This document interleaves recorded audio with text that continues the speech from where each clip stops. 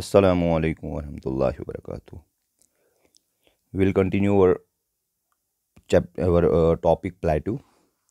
In previous lecture, we will discuss. We had discussed about plateaus and then formation of plateaus. Now we will discuss about the following plateaus. How the following plateaus are formed by endogenic forces. Endogenic forces की वजह से plateaus कैसे बने और कौन से? Intermontane plateaus. In previous lecture, I'm telling you what are intermontane plateaus are raised along with the mountains that border, for example, the Bolivian plateau. The Bolivian plateau is an example of intermontane plateau. Means यहाँ से भी mountain है, यहाँ से भी mountain है और बीच में plateau, तो बोलते हैं intermontane, mountains के अंदर. Second plateau we have Piedmont plateau, or that are those that are bound by mountains on one side and the plains on the other side. Means एक साइड से mountain है और एक साइड से plain, इस तरीके से हम बोल सकते हैं इसको. तो एग्जांपल इसकी क्या है, वो है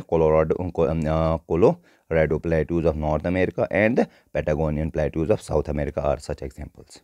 Now third one we have continental plateaus. Continental plateaus are continent, याद रखना, continental यानी प्लेट्स की वजह से plateaus rise abruptly from coastal plains and are far away from mountains. For example, Arabian plateau and Spanish plateau. ठीक है, continental plateau जो है हमारे पास दो examples हैं. That one we have Arabian plateau and Spanish plateau. अब importance, अहमियत इनकी क्या है? फॉर्मेशन तो हो गई, अब अहमियत क्यों है, क्या ये ज़रूरी क्यों है, अहम क्यों है? लो plateaus are generally suitable for farming. जो कम प्लेट्यूज होंगे, नीचे लो प्लेट्यूज जो होंगे वो फार्मिंग के लिए अच्छे होते हैं. While high plateaus are important for rearing live stock, चराने के लिए, भेड़ बकरियों को चराने के लिए, शीप्स को. Plateaus such as Deccan plateau and plateaus of western Australia and France और रिच इन मिनरल्स. जो प्लेट्यूज की बात करें, डेक्कन प्लेट्यूज और वेस्टर्न ऑस्ट्रेलिया या फ्रांस की बात करें, तो वहाँ पे क्या है, वो जो प्लेट्यूज हैं उनमें मिनरल्स बहुत ज़्यादा हैं, सच एज यानी irons.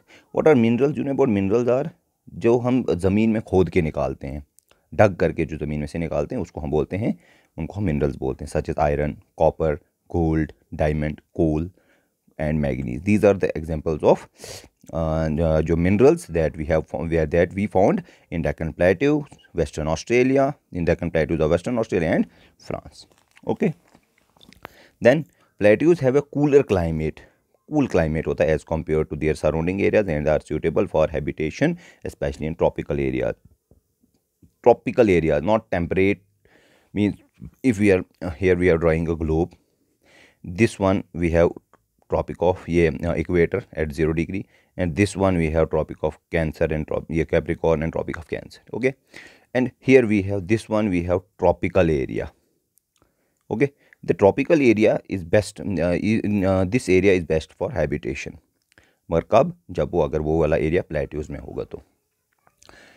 Short and Swift rivers flowing down the plateaus are हार्न्स्ड to create hydro electricity. उसके अलावा छोटे छोटे दरिया भी निकलते हैं जिसकी वजह से हम क्या बना सकते हैं, जनरेट करते हैं, हाइड्रो इलेक्ट्रिसिटी जनरेट करते हैं. Okay, thank you.